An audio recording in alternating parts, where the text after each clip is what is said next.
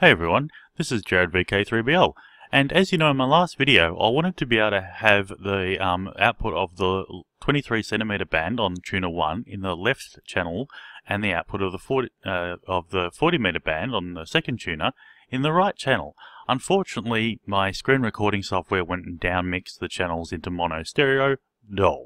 So what I'm going to do today is, I'm going to show you a way that you can actually use a virtual audio cable to capture them separately and then do what you want with them. You might want to compare each channel if you may be interested in comparing phase coherence, or many other things. For me personally, I'm going to use the recorded left and right to mix back into my screen recording so that you can actually see the proper demonstration. So what we've done here is, you might notice the display is different. I'm using the over and under style. This is tuner 1, this is tuner 2. And the way you do that is you go to options, auto layouts, and select master or slave. That's the correct terminology. Now there's a great video by SDR Play.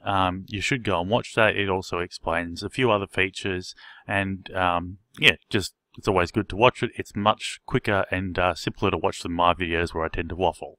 Anyway, without much further ado, settings. Now in here, what I've done is each tuner is set to have its output go to the input of a virtual audio cable. And there. And then we're piping those into the free program called Audacity, where the input for Audacity is the output of my virtual audio cable. So what I've done is, once again, the 23cm tuner, the master tuner, is on the left side. The 40m tuner, the slave tuner, is on the right side. So I'm going to hit record and we'll get to it. This is Jarrad VK3BL testing the SDR Play RSPDuo master tuner and recording into the left channel via a virtual audio cable. This is Jarrad VK3BL using the SDR Play Duo slave tuner on the 40cm band, recording into the right channel.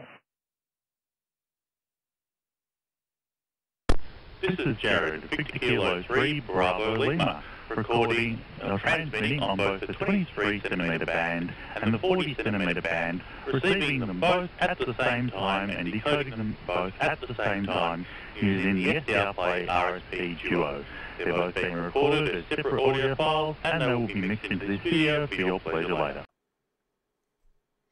So there we have it. That's how simple it can be to avoid the problem of your, say in this instance, screen capturing software mixing down your computer audio into stereo mono for who knows what reason, and or producing two separate or two recordings of each receiver. We'll go and show them here.